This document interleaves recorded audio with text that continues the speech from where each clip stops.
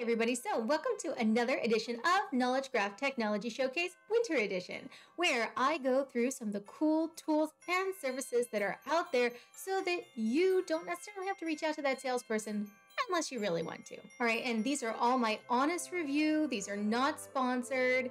And if I missed something that you really want to see reviewed, make sure you link it down below. All right, so I am here talking to some folks, i.e. Al, from Stardog, and this is something that I have seen cropping up in a lot of places. I actually experimented with Stardog a few years ago, so this will be a little bit new for me too, because I'm sure new things have come out since then. And Stardog is, by the way, one of the top contenders in the Forrester Wave, so it's definitely something to check out. And I'm excited to see what you have in store for us, Al. So Al, why don't you introduce yourself a little bit? So I'm Al Baker, Vice President of Enterprise Solutions at Stardog, responsible for all the technical delivery on our various contracts and engagements. Yeah, and I think you're going to walk us through why Stardog, right? I mean, there's a lot of stuff out there today. There's even a whole nother cottage industry of added things to Graph.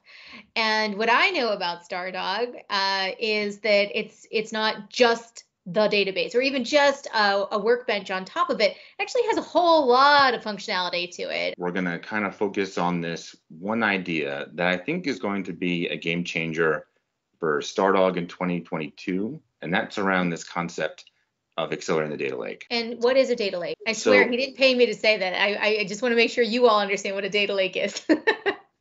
So we view the data lake as anything that provides a horizontal layer of co-locating data for larger processing activities. If you have a lake with thousands of databases, we're probably talking tens of thousands or more tables. So how do we just get our arms around that? Relational systems, those are a lot of fun up until the first release. If you have a clean slate and you're just making tables and pressing publish and go, then you can get a lot done pretty quickly with all the tools out there for them. Mm-hmm.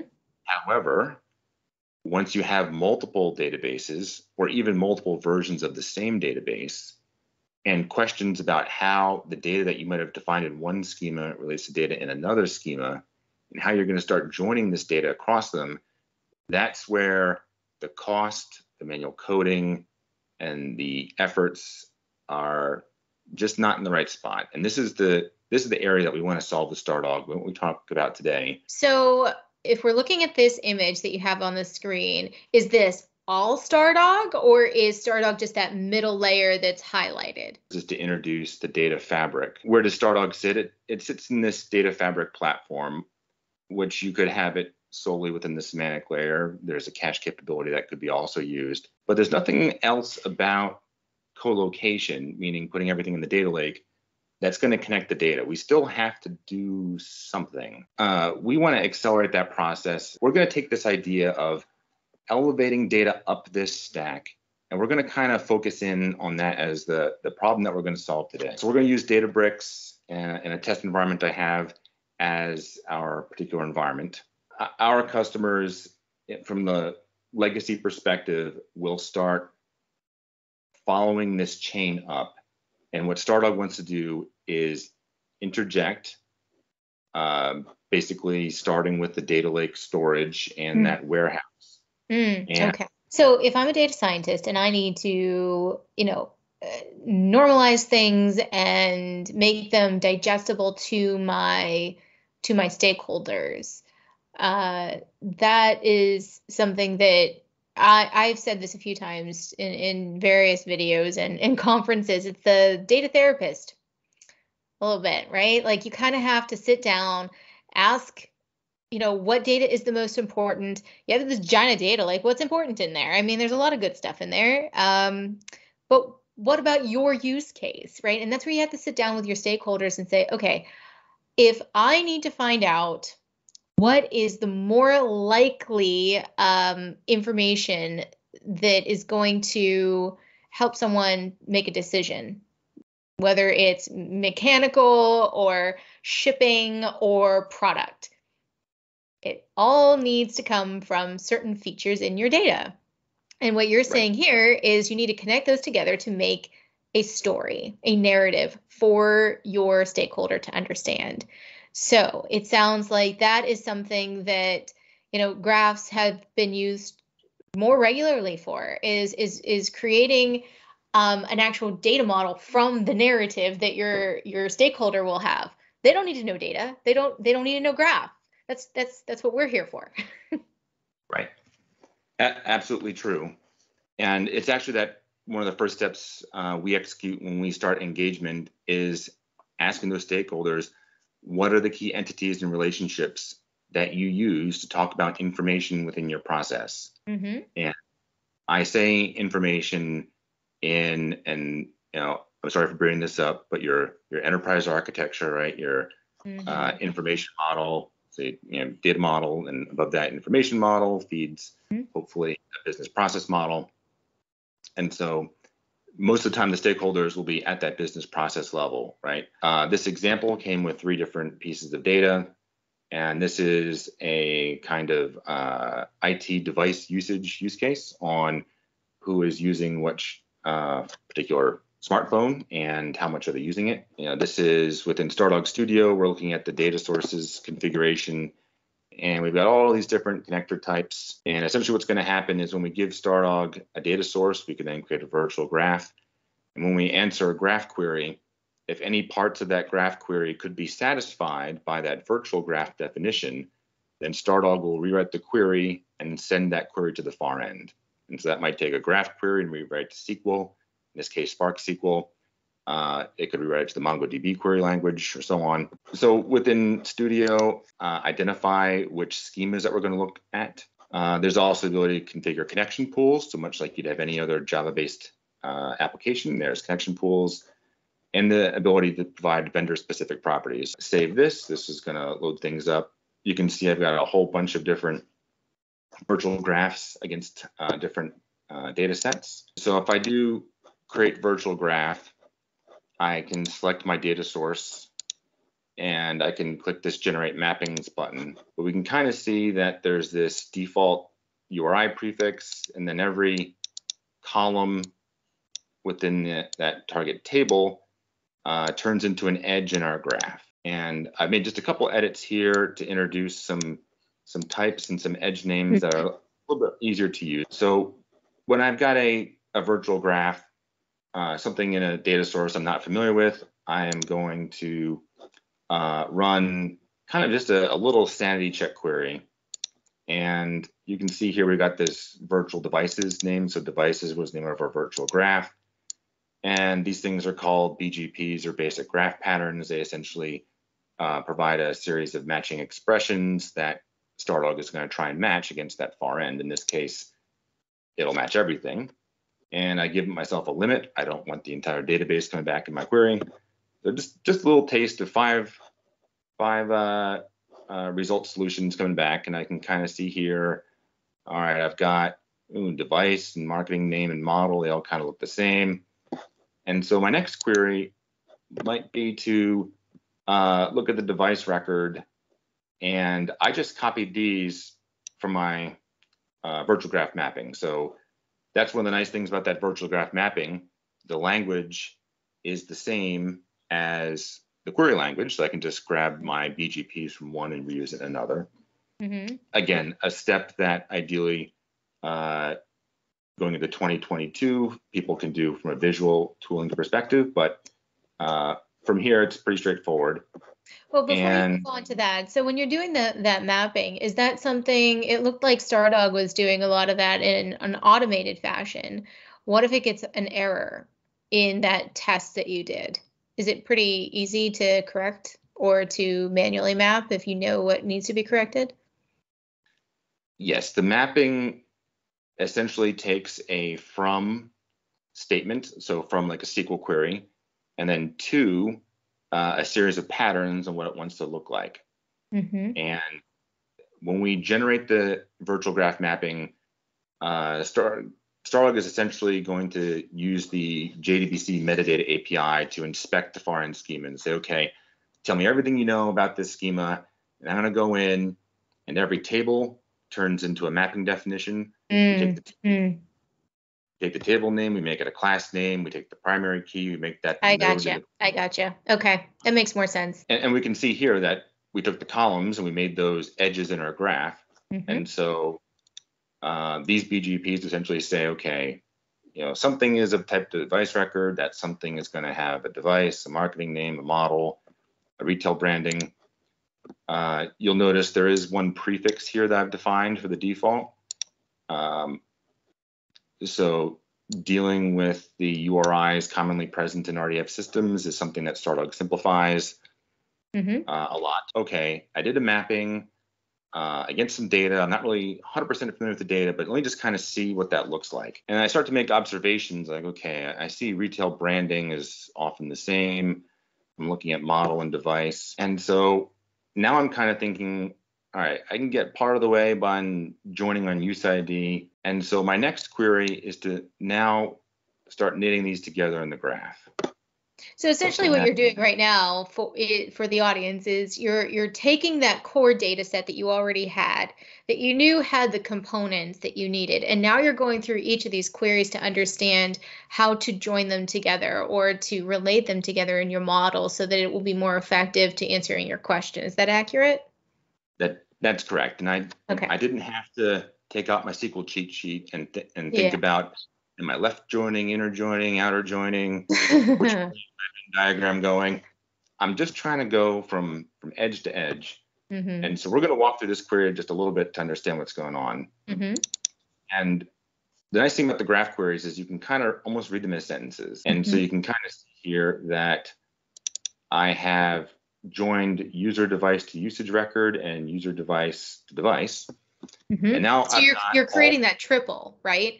And again, for the audience, those relations that he's talking about right here, like has device record, that was coming from your original data source where it was looking at the column names and putting it in as relations, i.e. the edge, correct? That's correct. Cool. I'm translating as we go. No, I appreciate it. So this kind of gives me a whole bunch of information, and I could save this to a file. One of the neat things is if I store this query, discovery joins, as a stored query.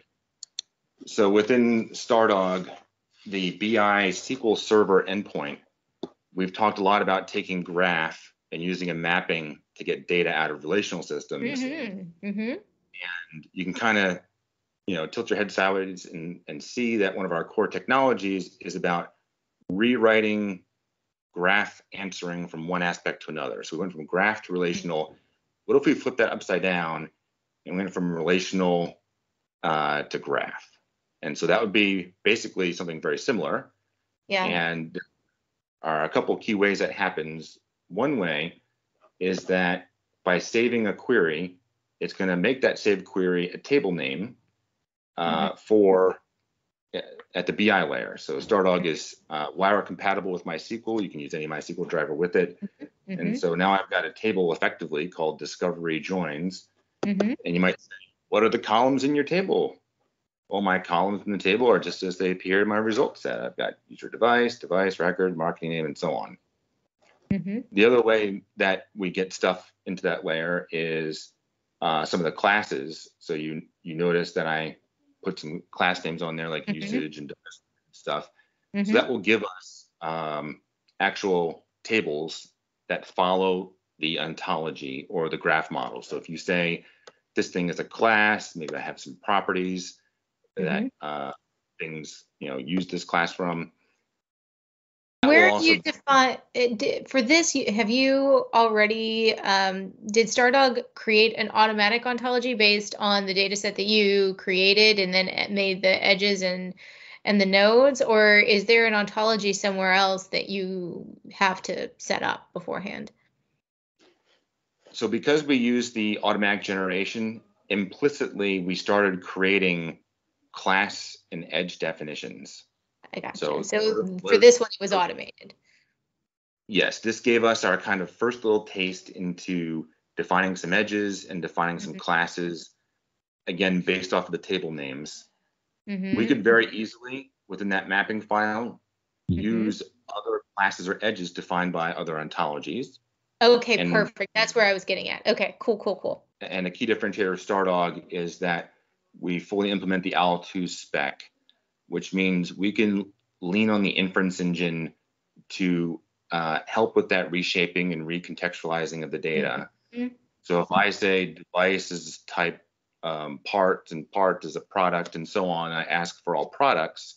Well, I don't need my data to have anything about products. If I have those couple ontology statements, Stardog is going to, again, rewrite the query when reasoning is on. So here we are with that key idea again about query rewriting. So we're going to rewrite the query to answer with reasoning. And we can do that over the ontology or model itself, which are just triples, or data or both. And we're full supporters. You can use RDF star and Sparkle star in Stardog. You can use it in virtual graphs. More feature support is coming across the feature matrix on supporting the edge properties. All right, so we have our sanity query and a number of discovery queries. The last one was starting to go hop by hop in the graph and starting to put the joins together, which at this point, with our limited data set and effectively having 3 tables and 3 node types, we have gone and joined all the data. In a larger scenario, we might have many more of this, in which case, I might have a lot of different discovery queries, kind of like joining a couple things here and a couple things there. Just again, testing the waters. Right. But with this, I'm starting to feel relatively comfortable, so I can start answering some of my business questions, which is which models had the most usage. And if we see here, essentially I basically took the previous query and now I'm just looking for model. I grouped by that and did a count. And that gives me some information. I didn't put in an ordering on it or anything else like that. So from here, I could do a couple of things, right? I could save this report as a saved query. I could bring it into Tableau. Instead, I'm going to use Stardog Studio's visualization. And so this one's by branding.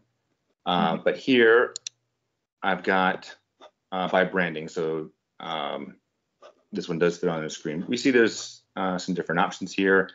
Just by clicking this charts, this brings up an interface, and you can see here it takes a little bit of a guess on what you want. So I've got count on the top and the branding on the bottom, but I'm going to change this to a density one, and I'm going to change the y-axis to the count and increase this a little bit so you can kind of get some better perspective. And this is essentially where we're winding up, right? So we did our query, we have our joins. This is all virtual. It just talked to Databricks. I have some tools here to manipulate it. Think like this lets me take a picture. You can also do it in 3D and some other stuff. So this is a great library that we found integrated into Studio and has a whole bunch of options for charts and browsing data and so on. Yeah, I can imagine the 3D is maybe helpful if you're looking at like a network in your graph or something like that. Yeah. Right. I am glad you didn't start with that. That's what everyone starts with. But you actually gave the answer to your business problem, which is way more important than the hairball. Absolutely. And that was essentially what I wanted to show today was a use case that many people are given. Here is a pile of data. Go make sense of it and then answer my question.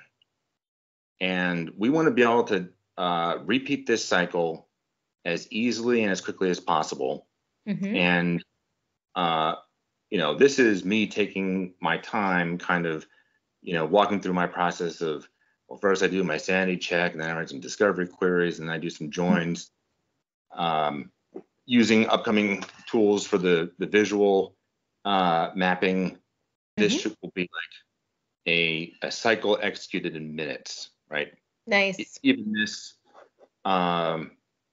getting this set up, right? Like I needed to know how to add the Databricks as a virtual graph source and stuff like that. Usually that's a one-time tax.